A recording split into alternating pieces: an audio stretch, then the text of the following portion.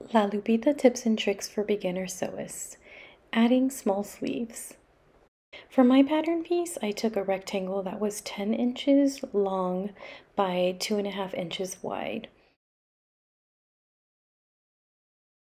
Once you have your rectangle, fold it in half and use a curved ruler. I place it right towards the edge at about 1 3/8 of an inch.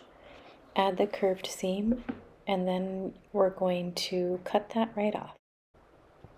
And this pattern is something that has worked for me, but if you need to increase the length or the width, it's all up to you and your personal preference.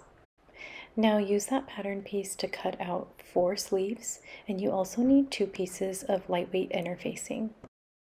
Iron on the interfacing to the wrong sides of 2 sleeves. Sew the curved seam at 3/8 of an inch or 1 centimeter.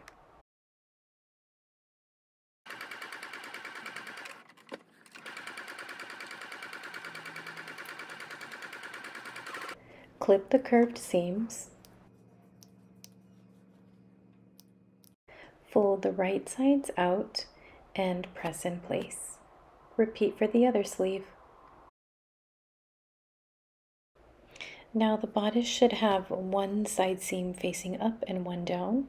Fold the sleeve in half and place it right along the shoulder seam to make sure that it's centered.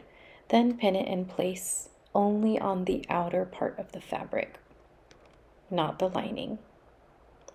And then you're going to add a basting stitch to hold it in place.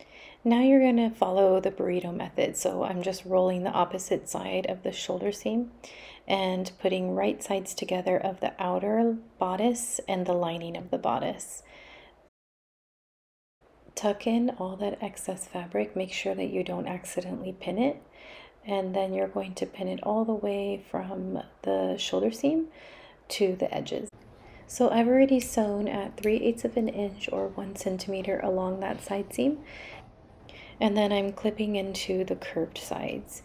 From this point on, you'll want to make sure that you check the pattern instructions to add the ties before you pull anything out, since I'll be skipping that step for this tutorial. After you've added the ties according to the pattern, then you'll flip out the entire side of the bodice through the shoulder seam. So after you've pulled out all of the fabric, then you're going to get your iron and press all of those seams really well.